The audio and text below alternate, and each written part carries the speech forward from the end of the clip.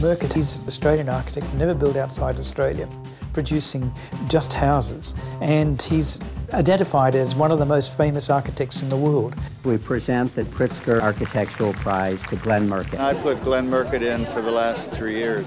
He does wonders with materials that you don't associate with architecture. Felt like a mouse on a wheel going around 24/7. He just improves things.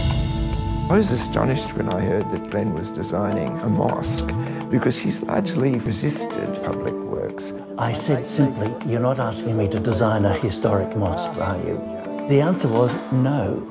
And that's when I said I could take it on. The Islamic Society of Newport had this grand vision of a building that is representative of tolerance, acceptance, modern Australia. We wanted to invite the community in. Ah, nice to meet you. Hello. This mosque has the potential to actually connect the Islamic community to this country and add another rich layer to this culture. It's a mosque, but it's much, much more.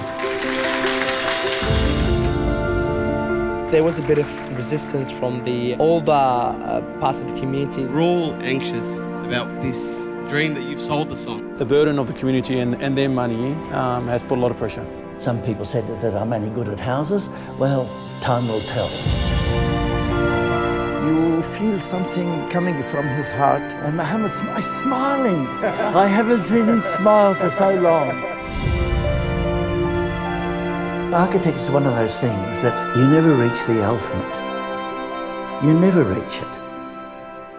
But it's nice to try.